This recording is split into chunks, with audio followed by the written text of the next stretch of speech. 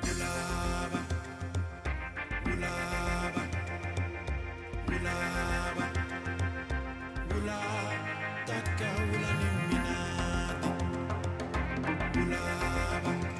I'm Laura with Soul Intrigue Yoga.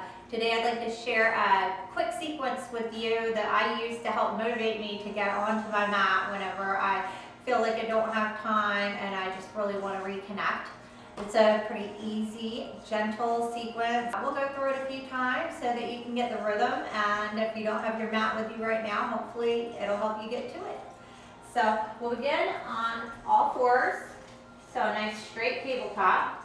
Go ahead and spread the fingers and just connect the hands, pressing into the index finger and the thumb.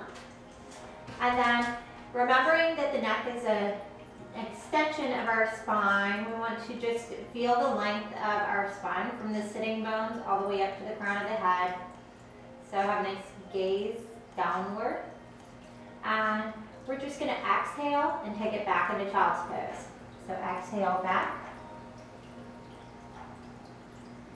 Inhale, come back up through your tabletop into cow. So arch the spine, look forward, take the heart forward, sitting bones point up. And exhale, take the toes in, come back into down dog. If this is your first down dog of the day, don't worry about if the legs are straight or the heels touching. You can just kind of move around. We're going to inhale back down into our cow. So moving through our tabletop, arch the spine. You can keep the toes in to deepen that stretch there. And exhale back into child's pose. So inhale up into cow. Exhale back into down dog. Inhale back down into cow. And exhale, child's pose. Inhale, cow.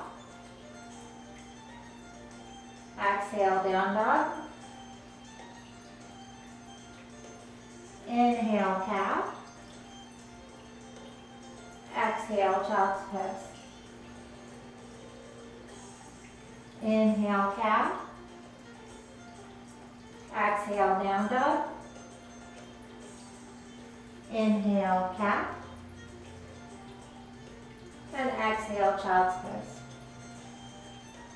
This is a great sequence, even if it's all you do, but if it gets you to your mat, and then you can just see what happens.